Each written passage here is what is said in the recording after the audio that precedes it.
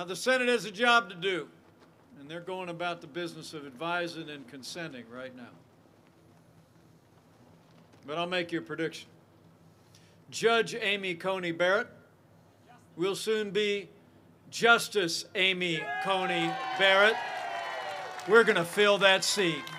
But you know, talking about the Supreme Court, people of Wisconsin deserve to know that after 150 years with 9 seats on the Supreme Court of the United States, Democrats in Washington are actually talking about packing the court.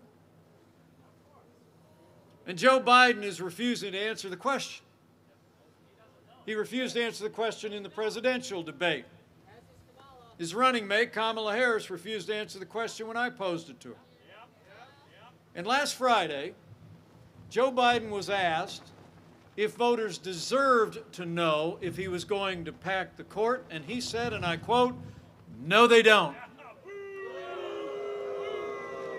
We're developing medicines that are literally saving lives, and I'm proud to report we are on track to have the first safe and effective coronavirus vaccine before the end of this year.